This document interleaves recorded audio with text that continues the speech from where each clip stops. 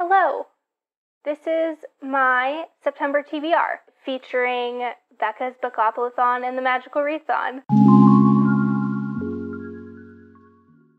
Okay, so last month for my TBR, I did a TBR game, like just for fun, to try it out because I love watching TBR games.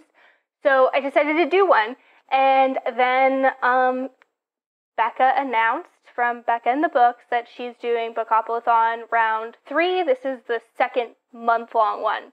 So I'm very excited to participate and have all of like the game dynamics already like ready, and I just have to print stuff and like fill out a few things for like the community shelf and whatnot. So I'm not going to explain the rules. If you're interested, please check out her video. She goes through all the rules. So I have to decide the number of times I'm going to roll, and I think I'm going to go with 4, and that's because I really need 2 books to like get into this TBR somehow, because I'm doing buddy reads, and one of them is The Return of the King, the 3rd part of The Lord of the Rings. I am buddy reading this with Mariana Moss Books, and the second one is The Priory of the Orange Tree by Samantha Shannon, and I am buddy reading this with Gina at Gina Stainer Books. I'm going to have them both linked below. I'm very excited for both of them, but like she's a big book. I need these to get into it. I feel like the board in play is more like, actually I'm going to get over to the side so you could so I could pop the board up. I feel like the board is more catered to fantasy, so this could work pretty easily for me, but I'm going to go with 4, but then, like, if I'm feeling good with what's going on, I might go up to 5 or 6. But we're just going to see what happens, because if you roll doubles, you add a roll. So, we're going to start with 4. So, the second readathon I'm partaking in is G at Book Roast, who is doing her updated version of the Magical Readathon for this month. I'm not going to go into the details. If you're interested in it, you could watch her video, but basically right now, we're doing character creation, and then like the whole going to the magical school part happens in April and August, like how she used to do it. So you have to read 2 books this month. The prompts seem pretty straightforward. I think I can mix them in with ones I'm going to work in for this readathon, for Becca's Bookoplathon. And then the other ones are like character creation ones, and I might fit those in, but you have until April to read prompts for each of those categories. So I'm not stressing. Okay, roll 1. We have 6. 1, 2, 3, 4, 5, 6. It has humans in it. I got humans. Okay, a book with humans. Okay, so for roll 1, we got humans, which is just a book with human characters. And for that, we're going with Priory of the Orange Tree. All I really remember about this from what I've seen, it was all over for a while on BookTube, but there are 4 different regions of like this kingdom, and it's sapphic in some way, and it's a standalone fantasy, so I'm excited for that.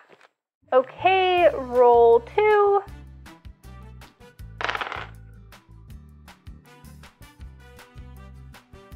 8. 1, 2, 3, 4, 5, 6, 7, 8. We have Who.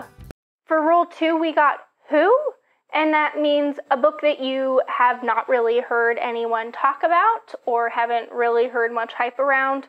So for that, I picked a nice short one. I am going with What the Chickadee Knows by Margaret Noodin. These are poems that are in Ashinaabewin and in English. So it has the Ashinaabewin on one side and the English on the other side. I think I learned about this from Danny at Thunderbird Woman Reads. I'm not positive though, and yeah, I'm quite excited to read this, and it's going to be a quick read to fit in the month. Rule 3, 5, 1, 2, 3, 4, 5. 5. Current events. For rule number 3, we got current events. So this can be taken in a fiction or nonfiction manner. I'm going to take it in a nonfiction manner. I don't own physically nonfiction. I prefer to listen to it. So I'm going to just scroll through Hoopla, which if you don't use Hoopla and you use your library and you'd like to get audiobooks or ebooks, and your library might have Libby and Overdrive, which is what people mostly know about, but it might also have Hoopla, which is no reservation systems. You just get them immediately, and you'll get like a certain number a month. So like 5 a month that you could just reserve immediately. And they have movies and music and other type of stuff, but they also have books. Let's look at stuff I've favorited.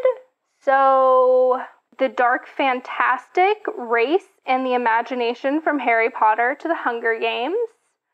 I also have Why Indigenous Literature Matters, The Ethnic Cleansing of Palestine, Push Out, The Criminalization of Black Girls in Schools, Medical Apartheid, The Dark History of Medical Experimentation on Black Americans from Colonial Times to Present, The Color of Law, A Forgotten History of How Our Government Segregated America.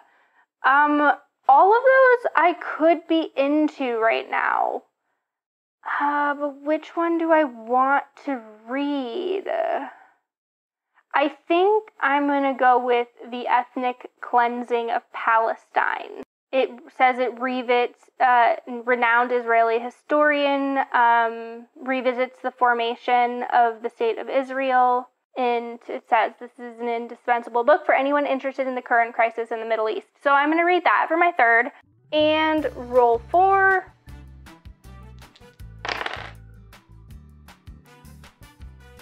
Three. 1, 2, 3. Ooh, Chance. Which one's Chance? Oh, okay. Rabbit Island. And then my 4th, I landed on a chance card, and for that I got Rabbit Island. You can't really see it, by Elvira Navarro. This is translated from the Spanish, and it is a short story collection. For the chance cards, you're supposed to put like an even amount in of ones you do and don't want to read, or like are really interested in reading soon versus not. And this was on my want to read soon list, so I'm happy this one came up. So I'm adding this. I haven't gotten The Return of the King in, but like that sounds exceedingly doable. So we're gonna do another roll. Or 2. We'll see. Okay, roll number 5. Another 8. 1, 2, 3, 4, 5, 6, 7, 8. Oh no! Okay, feed scroll. So for roll number 5, we got feed scroll, which means just like scroll a social media and find a book that someone has read. I am nervous about this because I don't have a lot of books that like in common with the people I read on social media, so we're gonna see how this goes. Oh man, I'm nervous. Okay, let's record this screen. Let's go into Goodreads. Probably have some shelved that I don't own. I'm probably not going to go for those because I'm really trying to reduce my physical TBR. So let's do this. Let's go to community. Okay, Hamnet. I don't own that. And I kind of wanted to do something with that. Things have gotten worse since we last spoke. Also don't own that, but I'm very curious about it. Looks like Jesse at Bow Ties and Books gave that 5 stars.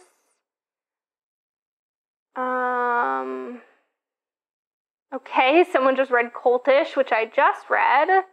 Normal People, which I've read. I don't own this one.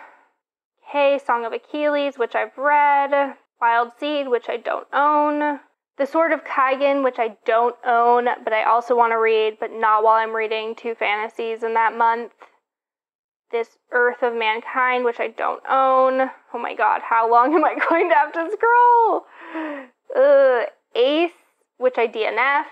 The Japanese Lover, which I DNF'd. The Push, which I've read. Oh, goody, goody, goody. We are just scrolling. I am very deep into this. Ooh, okay. She Who Became the Sun, which I also don't own. Color of Law, talked about, also don't own. Beauty is a Wound, I do not own. The Old Drift, I do not own. Eleanor Oliphant, I've already read. The Eye of the World, I do not own. Thank God. Okay, what is not yours is not yours. Not what I wanted this month, but I do own it. And I'll finally get to stop scrolling. So this is by Helen Oyeyemi. This is a short story collection. It looks okay. It looks like they are linked and intertwined stories. So I tried this once and I just wasn't into the writing style at the time, but it wasn't like a DNF. It was just like I read the first chapter or like the first page and was like, nope, not right now. So we'll see. I'm not like super excited to read this right now. We'll give this a shot. I'm feeling confident. I'm feeling like we could do a Rule 6. Let's do a Rule 6.